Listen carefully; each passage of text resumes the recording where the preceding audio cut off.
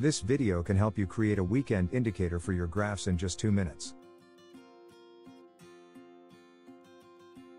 Step 1. Copy-paste your existing graph to get the same dimension of our marker.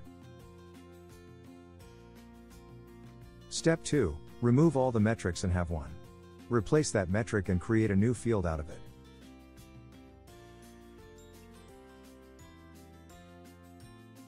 Step 3. Use this custom formula to derive the weekend values out of it. We use the extract formula and use the extract keyword to get our weekdays.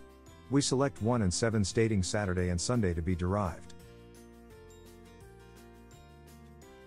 Now, we have a graph which indicates the weekends as 1. Step 4. Modify the chart designs like changing it into bars, color the bars white. Remove axis and legend labels.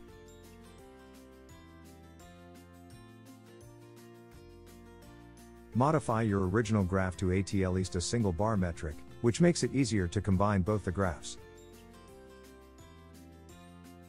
Step 5. Combine both the charts, and make sure to align them to the same date range. You may have to extend or reduce the secondary graph, as we have removed the axis and legends, which would have changed the chart dimension. Finally, your weekend indicator is ready.